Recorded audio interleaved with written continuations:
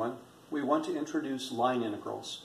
Now, line integrals, we do something over a path in the xy plane with some given function f of xy. It could represent density, it could ultimately be a force, but we integrate over a path that's well defined, we'll call C. So there are three basic forms that a line integral can take on.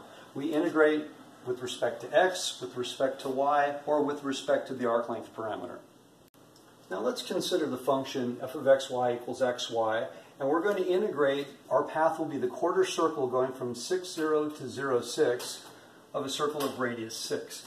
So the easiest parameterization in this situation is to let x equal 6 cos t, y equals 6 sine t, and t will range from 0 to pi over 2. Now we will need the derivatives in each case. So in the first case, if we said the dx, that's going to be negative 6 sine t dt. The dy will be 6 cos t dt. And the arc length parameter ds dt is the sum of the squares of the derivatives. So ds will be the square root of the sum of the squares here, which will be 36 sine squared t plus 36 cos squared t dt, which we realize is just 60t. Now, using the parameterization we just came up with, this will give us the integral from 0 to pi over 2 of 6 cos times 6 sine times negative 6 sine, or negative 216 cos t sine squared t dt. This one here, 6 cos, 6 sine, and then 6 cos, this will give us pi over 2 of positive 216 cos squared t sine t dt. And in the third case, 6 cos, 6 sine times 6, that will give us 216 cos t sine t. So you notice we get three different integrals, but they're probably very similar in nature. Now in the first case, if we let our u be sine t, then du is cos t, so this is of the form u squared du. So my antiderivative will be negative 72 sine cubed t from 0 to pi over 2, which is simply negative 72. In this case here, if I let my u be the cosine, then the du is the negative of sine t. So this will be negative 72 cos cubed t from 0 to pi over 2, which we see will be positive 72.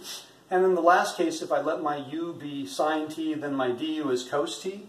So this is of the form just u du. So the antiderivative here will be 108 sine squared t from 0 to pi over 2, or 108. Probably the most common type of problem we will look at is one where I have a dx and a dy in the integral at the same time.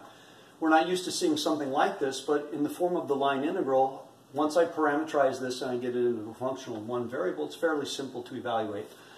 Our curve is going to be this portion from 1, 1 to 327. But this one here looks a little bit difficult to deal with, so I might want to rewrite this perhaps as y equals x cubed. Now the parameterization may be a little bit more obvious. I would choose to let x equal t, then y would be t cubed. Now as a result, the dx would simply be 1 dt, the dy would be 3t squared dt, and because I chose x to be the t, I can clearly see that t will range from 1 to 3.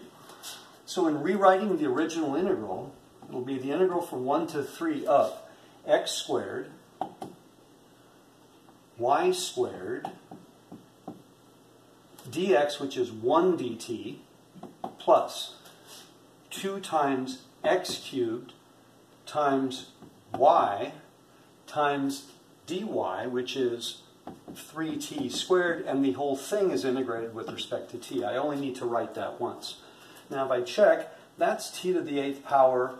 This will be 6t to the 8th power, so my integral is 7t to the 8th power. Fairly simple antiderivative at this point. And my final answer would be 15,309. And there you have the introduction to line integrals.